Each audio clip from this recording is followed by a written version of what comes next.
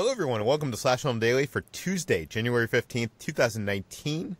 On today's episode, we're going to talk about some film and TV news for the first time in, I think, 3 weeks. This is Slash Film Editor-in-Chief Peter Sciretta, and joining me on today's podcast is Slash Film Senior Writer Ben Pearson. Hey, what's going on? And writer Chris Evangelista. Hello.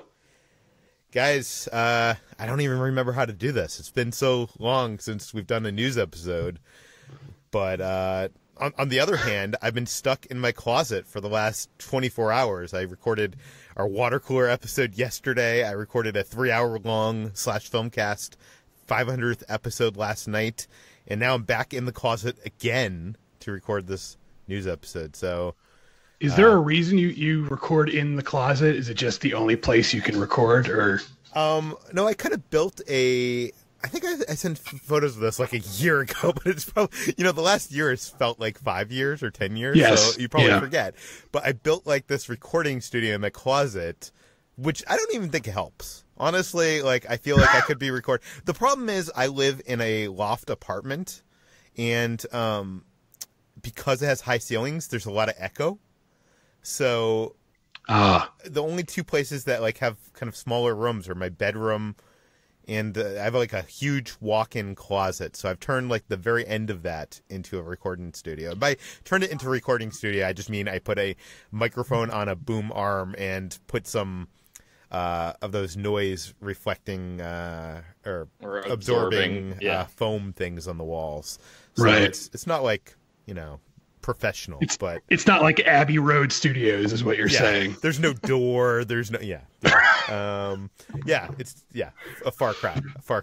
Okay, let's get into the news though, because we had a bunch of news, and we're going to talk about some news even from last week because we haven't had a news episode in a while. But we had a ton of news yesterday, and last night was one of the big ones that Chris McQuarrie is returning for another Mission Impossible movie. Actually, not just one, but two.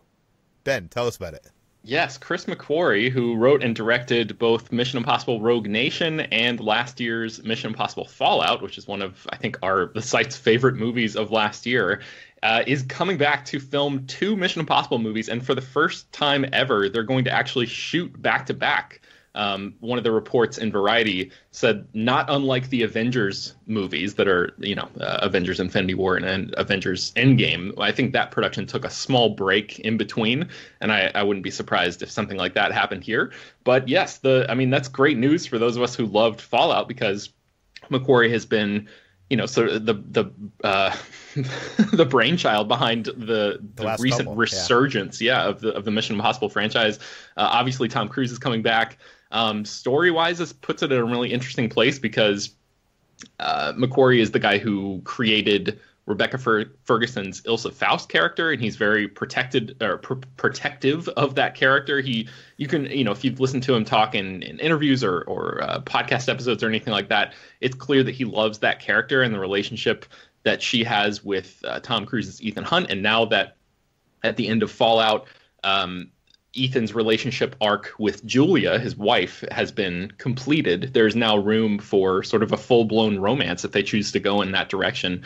In terms of the actual hard facts, we know that Mission Impossible 7, which doesn't have a title yet, is aiming for a summer 2021 release, and Mission Impossible 8 is going to be coming into theaters the next summer, so 2022.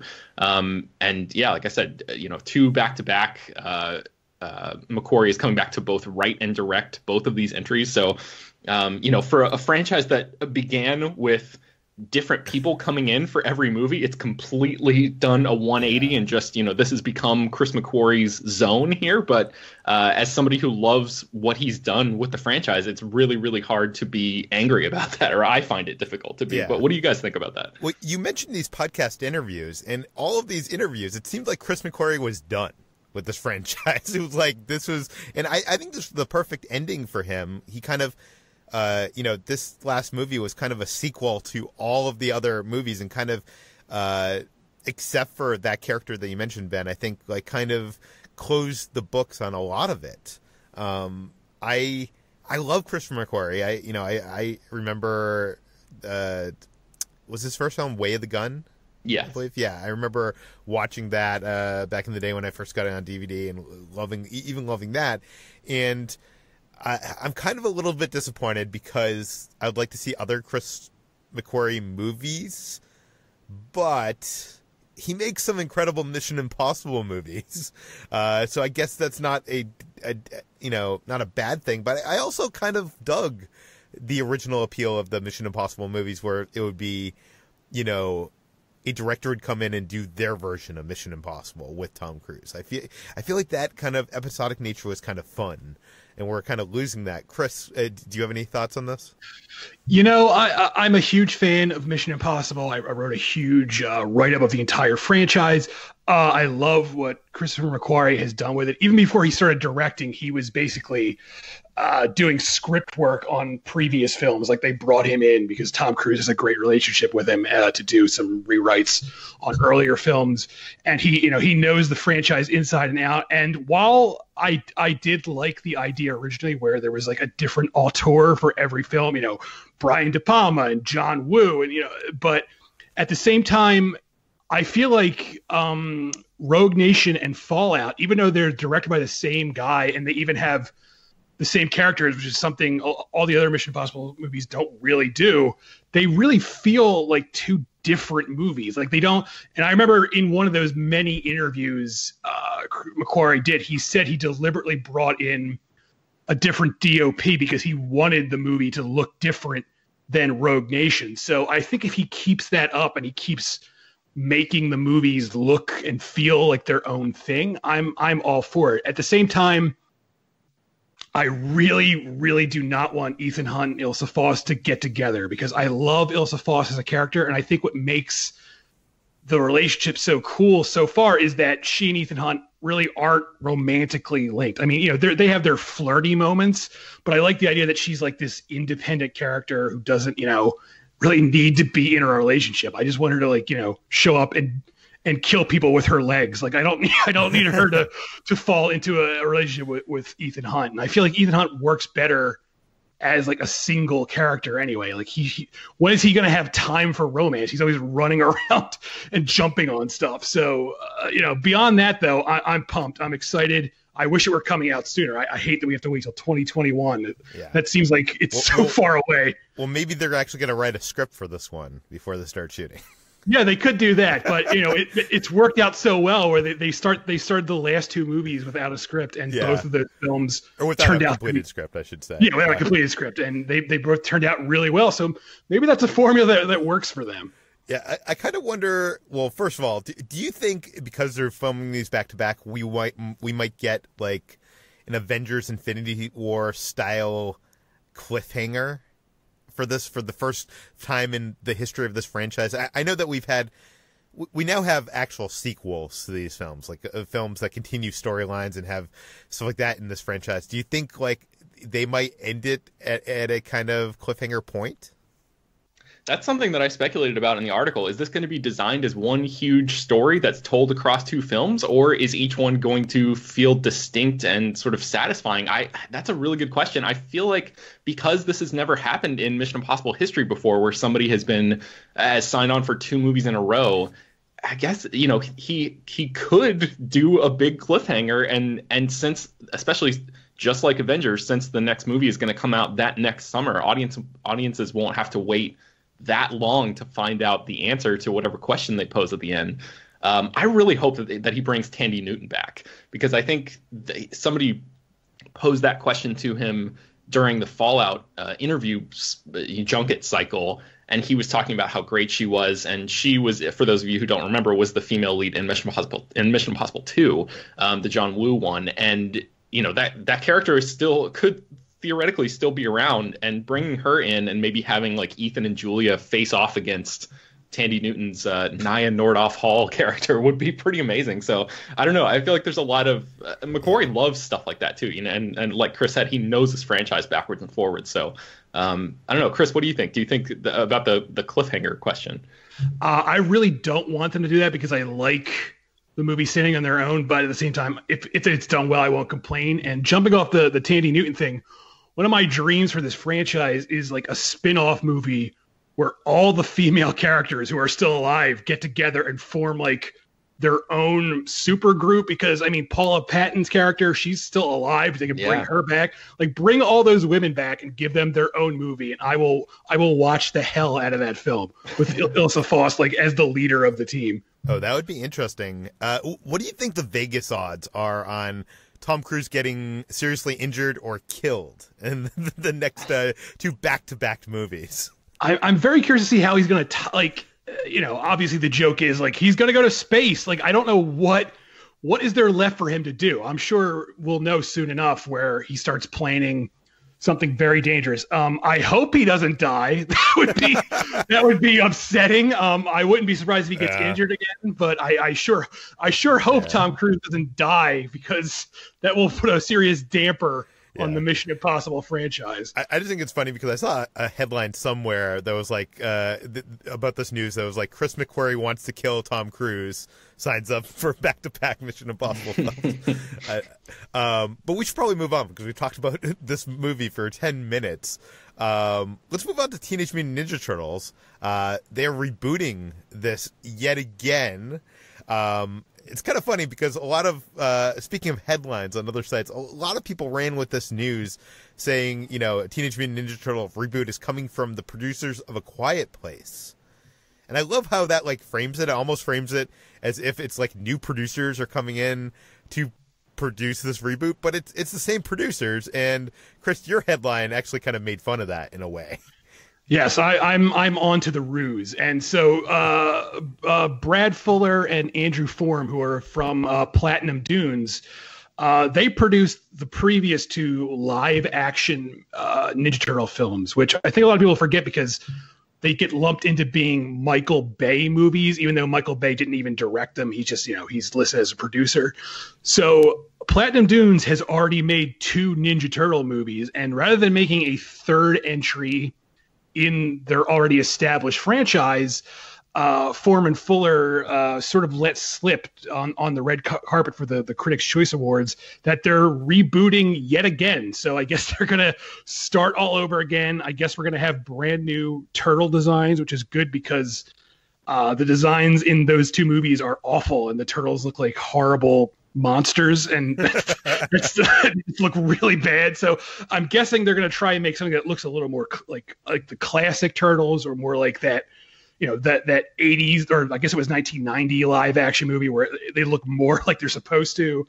And so, I guess we'll see what happens there. But that's where it is as of now. The same people who already rebooted Ninja Turtles are rebooting it again. But this is after they've done A Quiet Place, so maybe it'll be better. No, I don't know. Maybe, yeah. But, you could feel Michael Bay's influence on those Ninja Turtle movies. At least it seemed like he had his, animatics guy for the action scenes involved in those action scenes. Do we know, is Bay still heavily involved in the Platinum Dunes movies? I don't think so. I think they're distancing them. Yeah, because I know he doesn't have a credit on A Quiet Place, and I know Platinum Dunes is doing that new Dora the Explorer movie, and they made a point of saying Michael Bay is not involved with this either. So I think he's sort of distant, going away from Platinum Dunes. I don't know. So do you think, now that Bay is probably not involved in this, do you think it's going to turn out any better? No, absolutely not.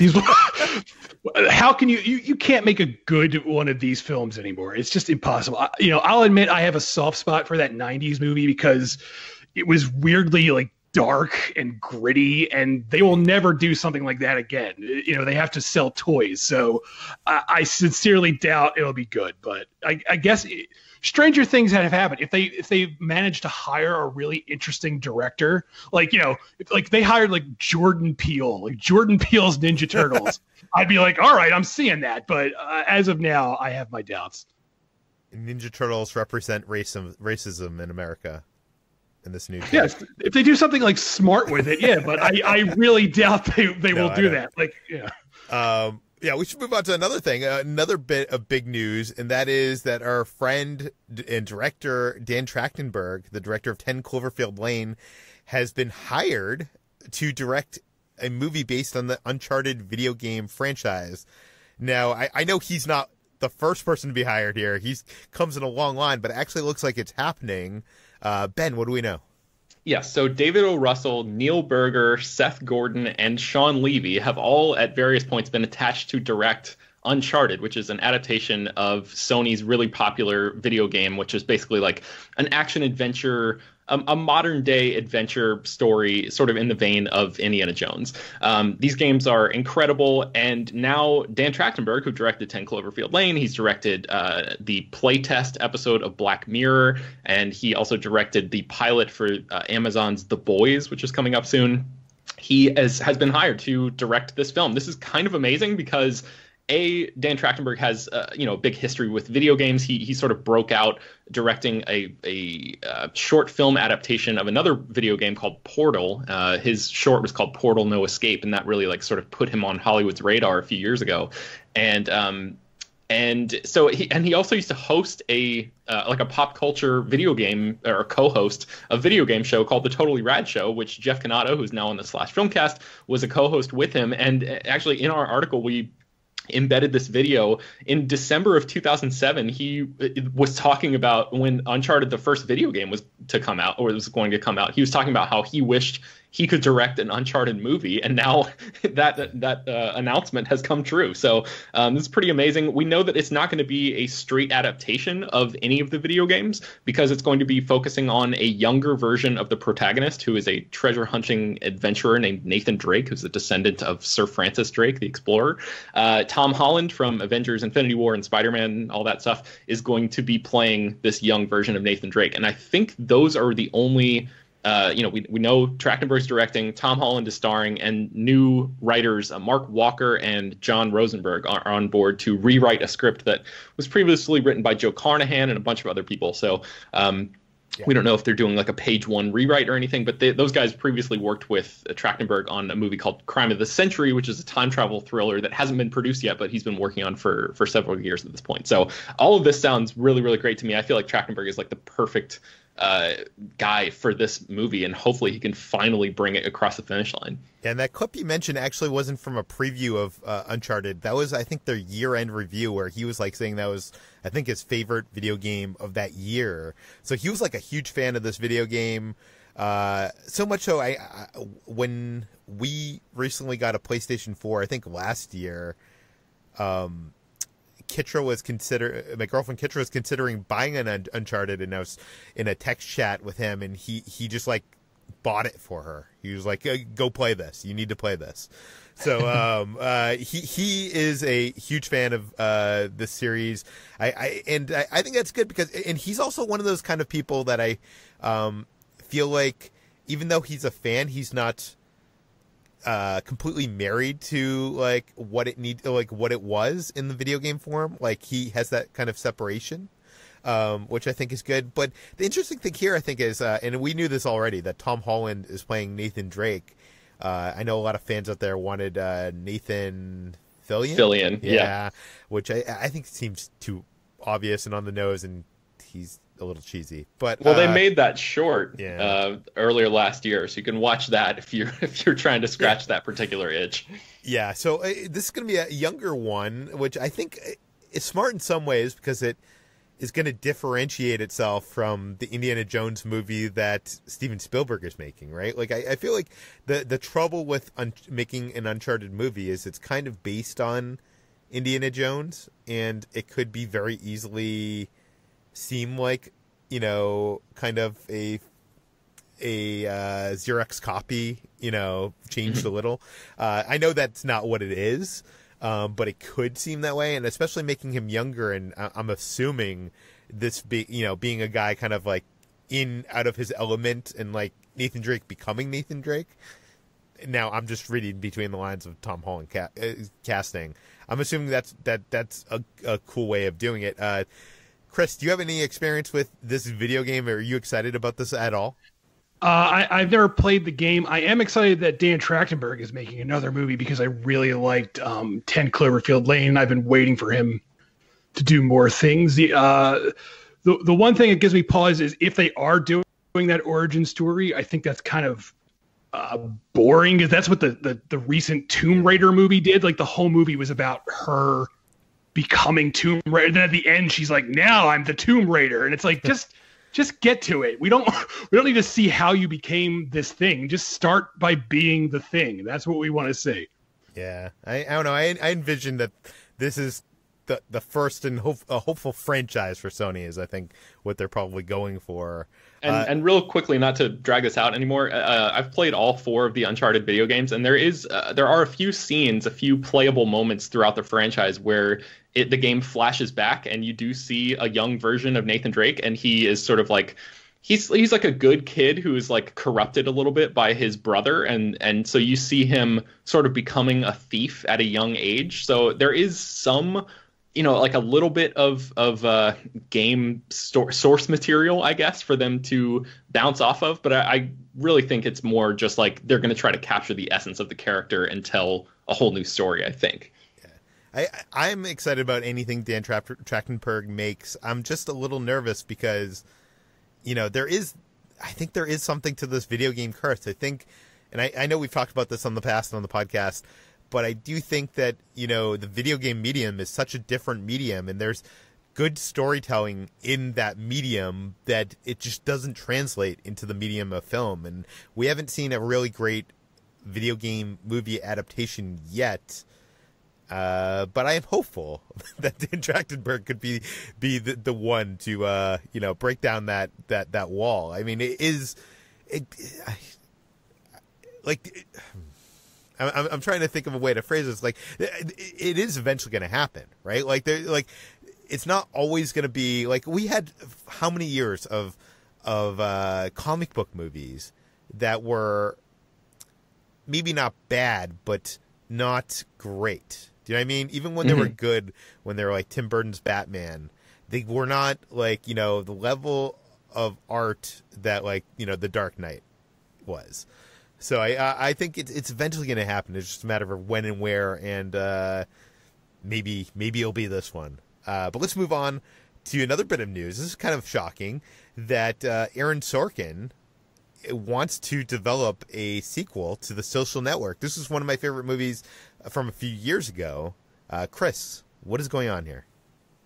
During a recent interview, Aaron Sorkin said, I'm paraphrasing, but he said he thinks the time is right for a Social Network sequel. And this isn't just wishful thinking either, because he also says that Scott Rudin, who produced The Social Network, has emailed him several times and said pretty much the same thing. Like, we should make a sequel. Obviously, a lot has changed with Facebook. Social Network came out in 2010.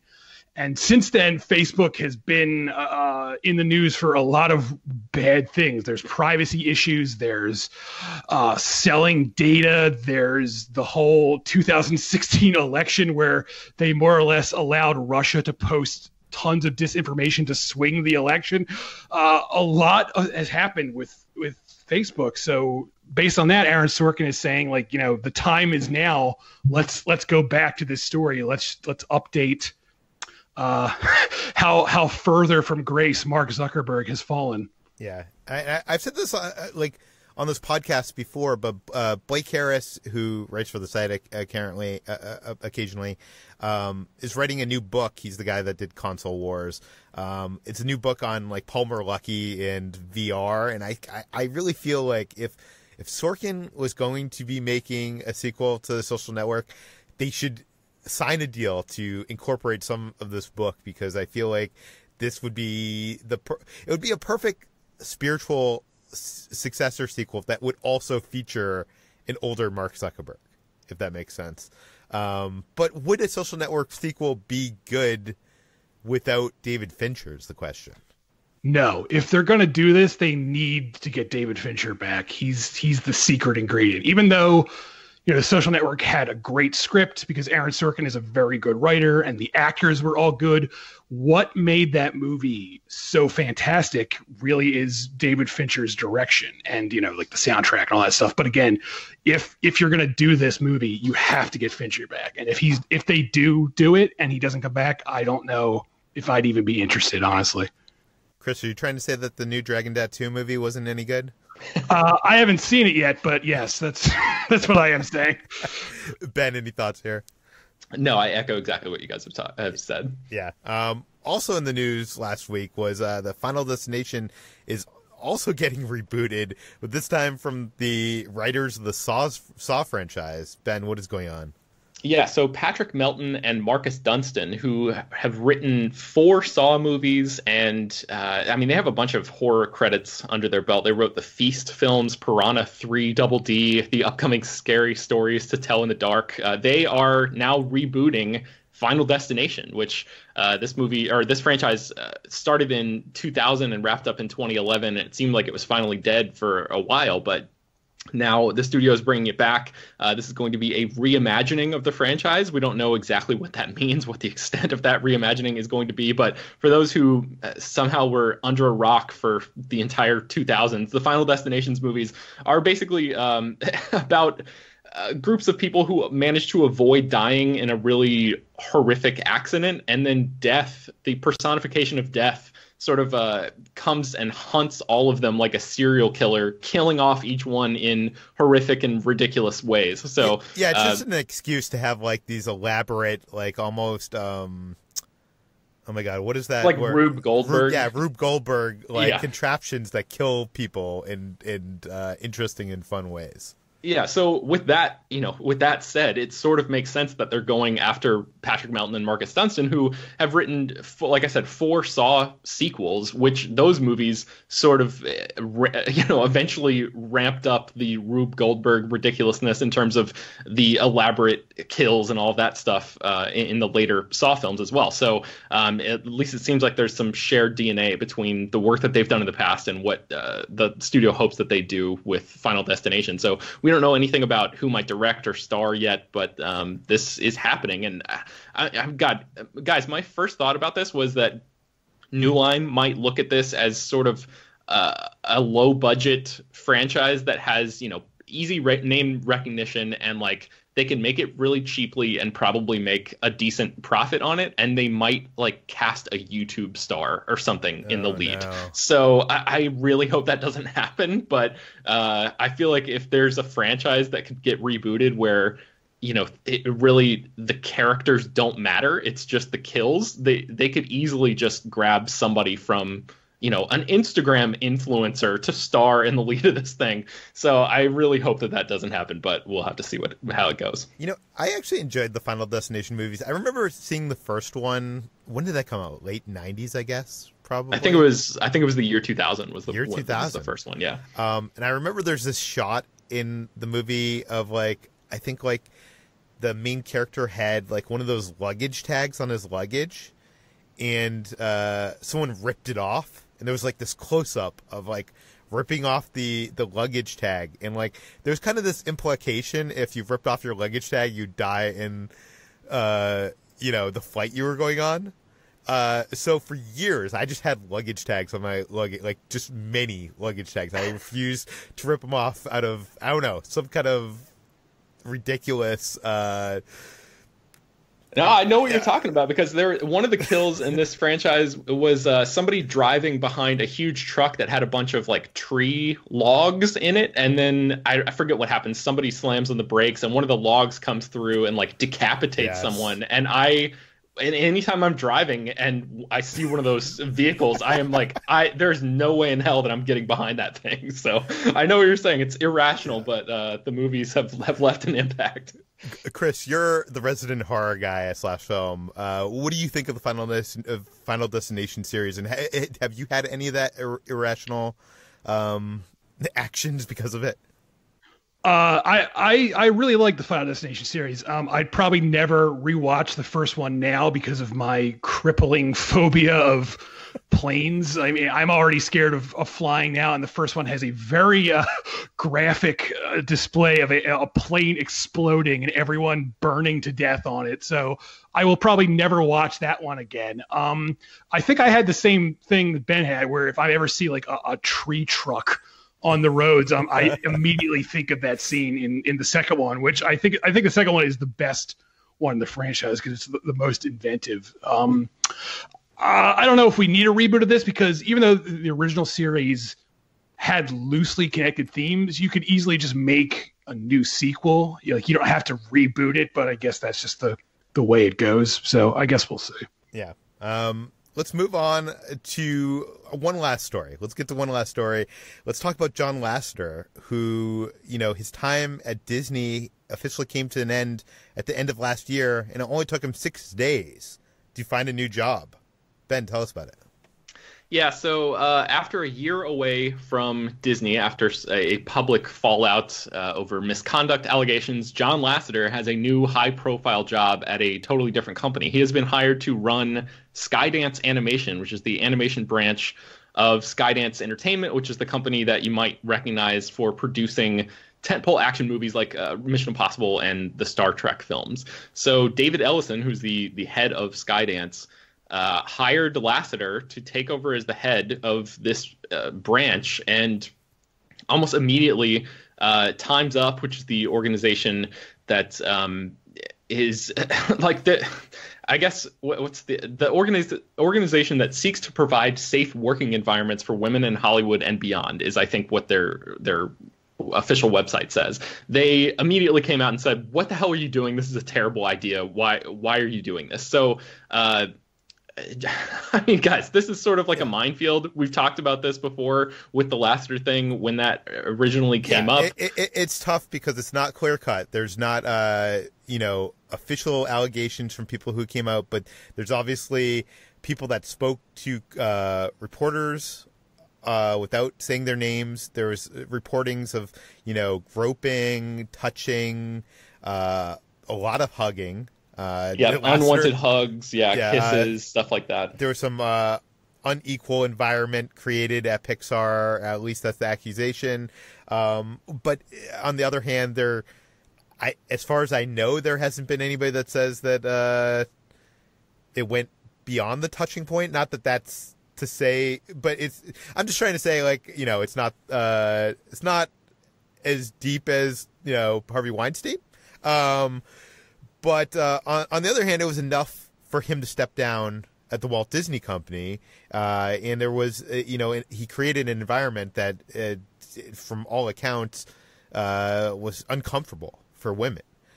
So hiring him at this other organization in a leadership role is, and especially, directly after, he hasn't had time. I feel like they should have waited. There should have been time for him to, make some sort of restitution. Yeah, I don't know how you say it, but why not come on as a consultant? Why is he leading up? I don't know. It just seems like a bad situation. I don't know. Chris, do you have any thoughts on this? This is bullshit. He should not. He should not have been hired to do He got I'm pretty sure, if I remember clearly, he got a huge payout to leave Disney. It's not like they were so long, buddy. They gave him a lot of money. Just take that money and just go do something else. There's this weird misconception where people get accused of this stuff, and the defense seems to be oh, what? Should they never be allowed to work again? It's well, yeah, he can go do whatever he wants. He doesn't have to be working in this industry anymore. Let him go do something completely different where he's not leading people like this. It's just I'm going to play devil's advocate here, even though I feel uncomfortable playing devil's advocate here. Yeah, if you love animation, if you're someone that animation has been your life the whole time, for your entire life, and you want to stay in that industry, what would be the best thing for someone like John Lasseter to do after post Disney then? I don't know, maybe stop uncomfortably hugging people and making people uncomfortable. Yes. I mean, that might, if you want to stay in your industry, just don't be a creep. That's really the answer. Just don't, again, I know there haven't been official allegations against him, but there's clearly enough here to hint that something happened. People don't just make this stuff up. So, And David Ellison, the head of Skydance, he addressed his company and said, I know that I'll read his quote here. He said, "I know many of you are aware of John's admitted mistakes and his prior role helming those studios. John has been forthright in taking ownership of his behavior, apologized for his actions, and has spent the past year on sabbatical analyzing and improving his workplace behavior. We employed outside counsel to thoroughly investigate the allegations. They're taking it seriously, blah, blah, blah. But Time's Up, I feel like, has a really good statement about this, and maybe we can just wrap this up with their statement, which is Skydance Media's decision to hire John Lasseter as head of animation endorses and perpetuates a broken system that allows powerful men to act without consequence. At a moment when we should be uplifting the many talented voices who are consistently underrepresented, Skydance Media is providing another position of power, prominence, and privilege to a man who has repeatedly been accused of sexual harassment in the workplace. People often ask when a man who has abused his power gets to come back. There is no simple answer, but here are a few first steps.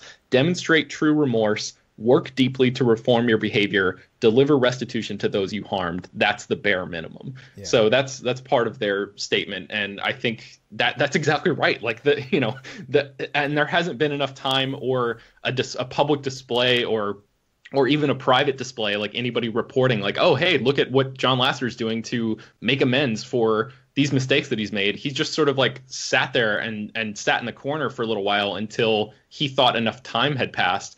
And Skydance must be really desperate to get somebody in there if they just hired him immediately after his contract with Disney expired. I don't know. What do you think about this, Peter?